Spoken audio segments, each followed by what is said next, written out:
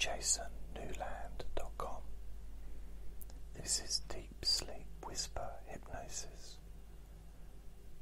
My name is Jason Newland, and please only listen to this when you can safely close your eyes. Now, make sure that you're comfortable before continuing to listen. So if that means pressing the pause button, then pressing the play button when you're ready, that's fine. I'd like you to get in touch with how you feel, emotionally, how you feel, not physically but emotionally. And just notice the squeakiness of my chair, which I didn't realise was going to squeak until just then. I'll try and sit still.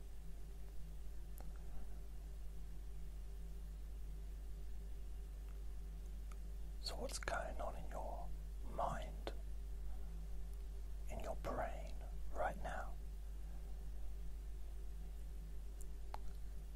as you're ready to go to sleep?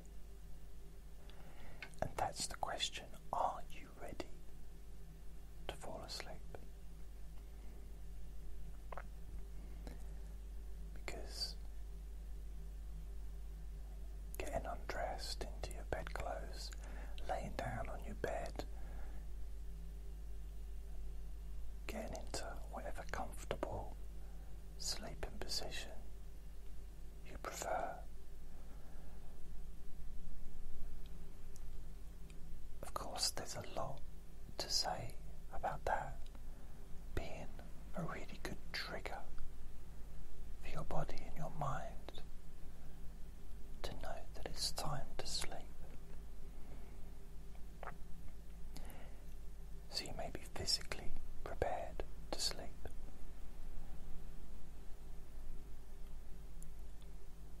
are you emotionally prepared to sleep?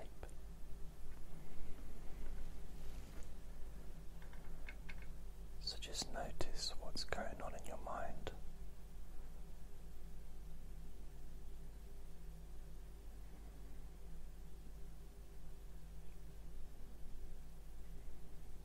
Notice what emotions are there. Maybe it's frustration, maybe anger, maybe feelings of any kind.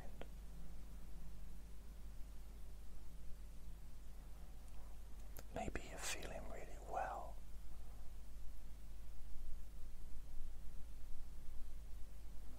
Maybe you're feeling a bit too awake.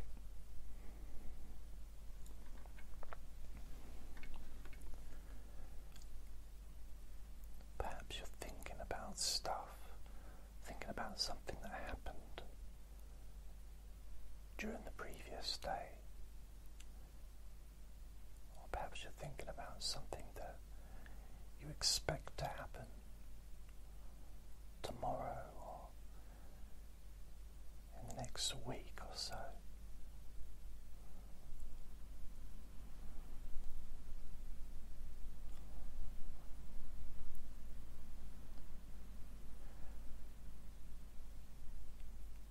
I don't know if you can hear, but in the background there's wind on my side. It's almost like the tide. It's like the wind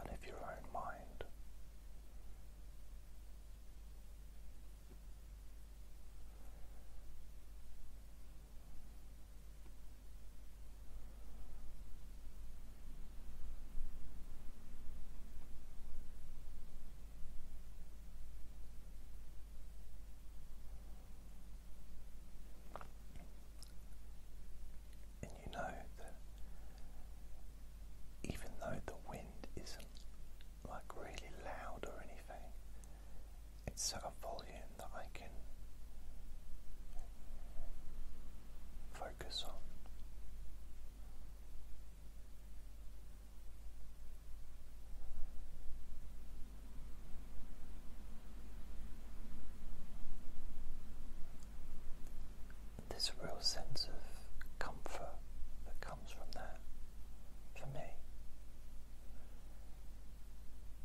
And maybe, especially those of you that listen regularly to my voice, can actually be affected by how I feel when I make these recordings. And I always feel relaxed. I always feel sleepy. Even if I made this during the day and I was wide awake when I started, guaranteed within a few minutes everything would start to slow down internally. I've got my eyes closed.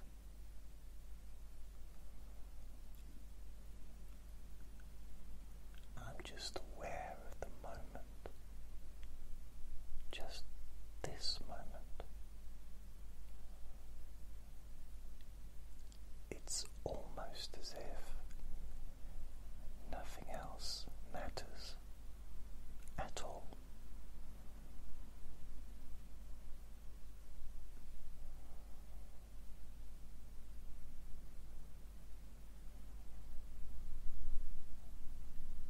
It's like the past has just disappeared.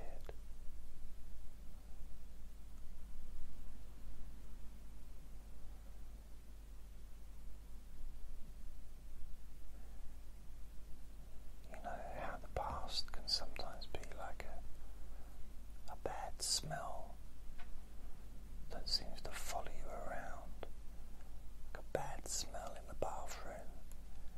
But then when you open a window and turn on the extractor fan, that smell disappears.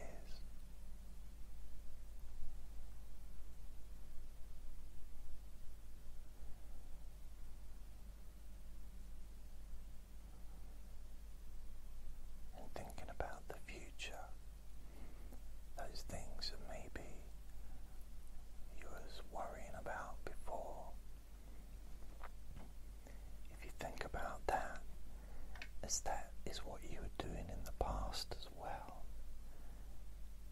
before you started listening to this, everything was in the past. And back then you were worried about stuff. And because we're not focusing on the past, it's almost as if the past has just disappeared. And as you focus on how you feel right now, there's something different there.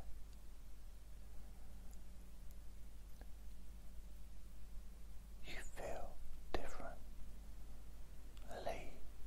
to how you did before.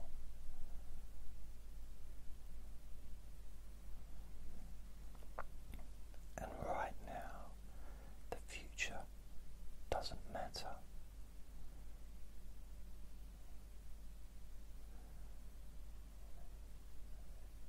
It's as unimportant as what you had for breakfast 10 years ago on a Tuesday morning. Doesn't matter at this moment.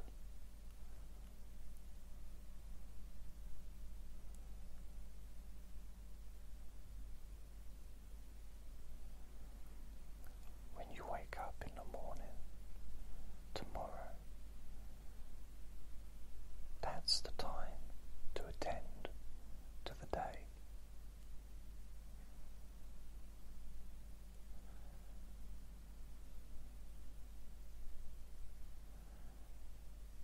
Just in the same way, you don't keep washing up clean cups and clean dishes. You use them first, then you can wash them up and clean them. And because tomorrow hasn't even happened yet, there is nothing to attend to.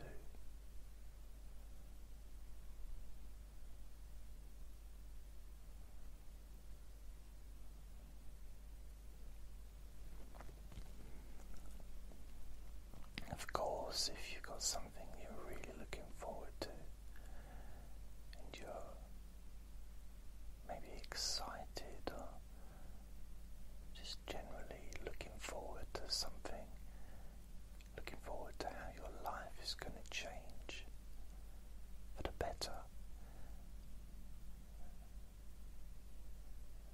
then of course I'm not going to discourage you thinking about such a thing,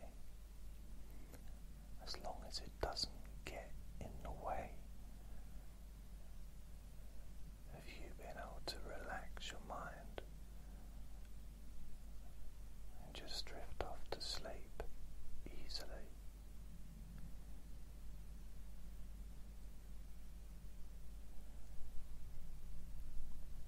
Because these 8 hours or however long you sleep for, this is your time, and you can choose what you do with that time.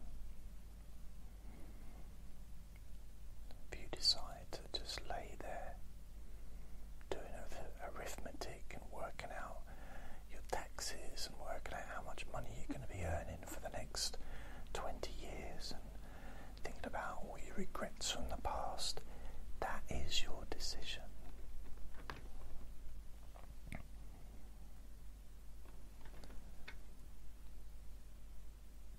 However, I do assume that that way of thinking may not be useful to you, and therefore it's your decision to wave goodbye to those thoughts.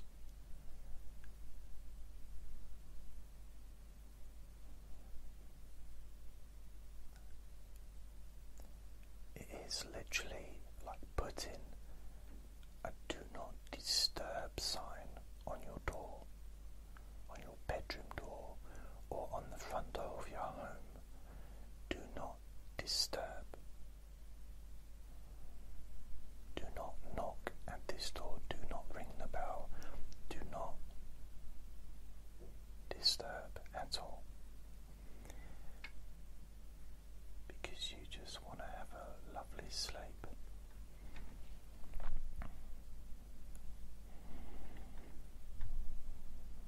You want some peace. You want some quiet. You want some calm. You need to be able to enjoy your own space to sleep easily and naturally.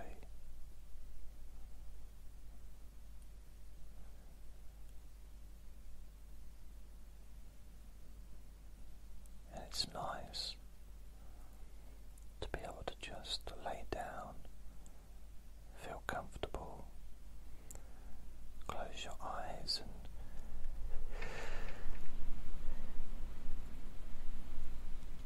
for me, just enjoy the wind outside.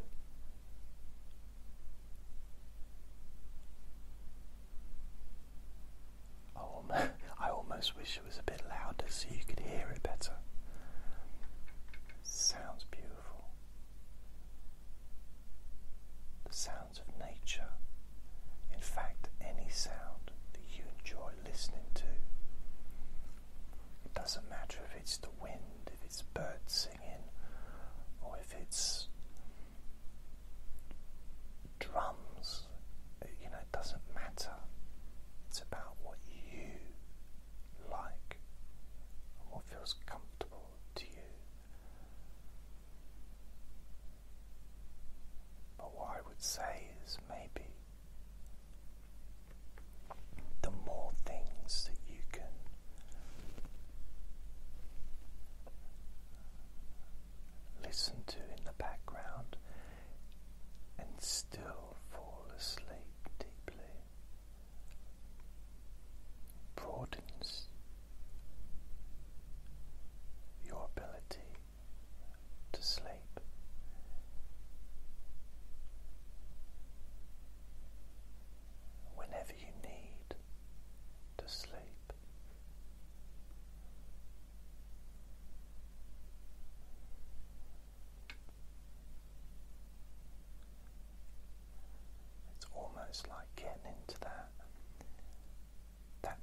mindset which comes naturally for anybody that leaves it too long and doesn't sleep for a long time, and then eventually your mind goes to sleep, your body goes to sleep.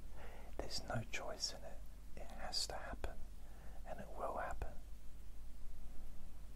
Always.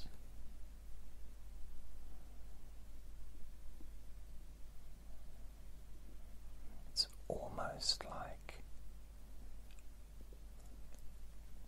just giving yourself to that feeling, almost surrendering yourself to the natural rhythm of sleep that is within all of us, that we were born with that ability to drift off to sleep so easily, so naturally.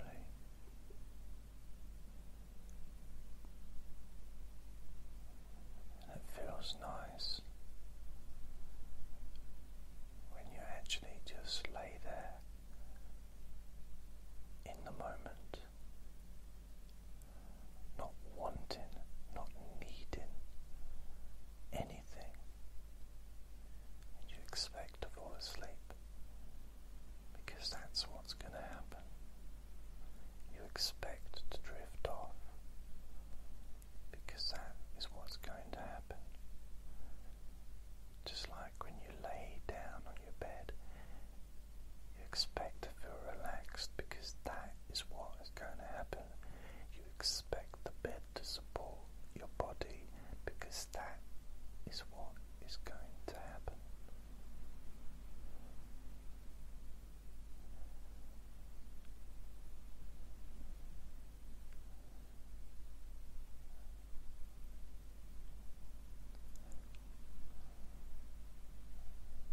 And it can feel really nice to align yourself with your own nature, involving sleeping easily.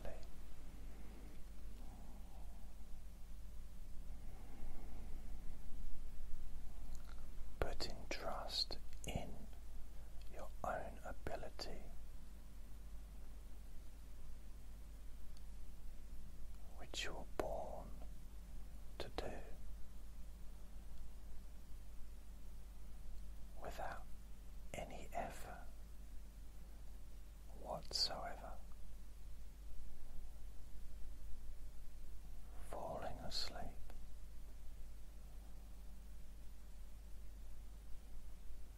drifting off to sleep,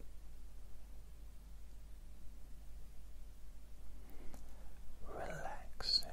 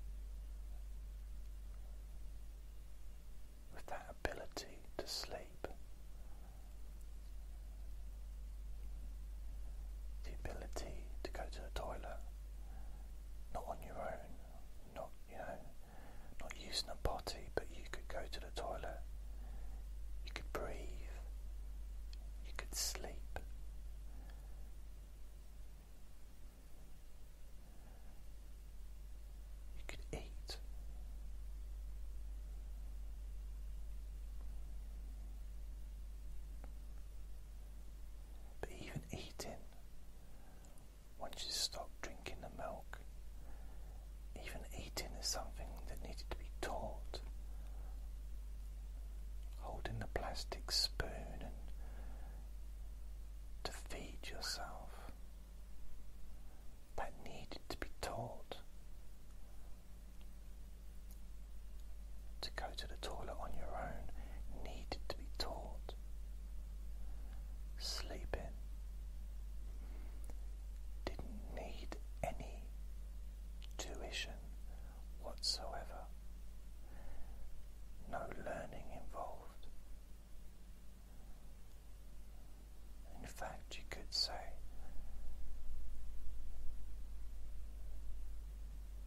that in later life, maybe we need to unlearn those things that we've learned that have got in the way of us sleeping easily and naturally. Unlearn those things. Untie that particular knot. In your mind, you can untie it now. And once it's untied, it stays untied, leaving you free, leaving your mind free to sleep the same way that you were born to sleep.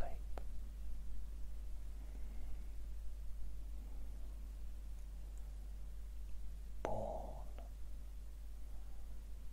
to sleep. You are born to sleep easily, safely, and naturally. Sleeping deeply is your birthright. You inherited it from the human race. Every human is born. In fact, pretty much every animal, every living species is born with this natural ability to sleep.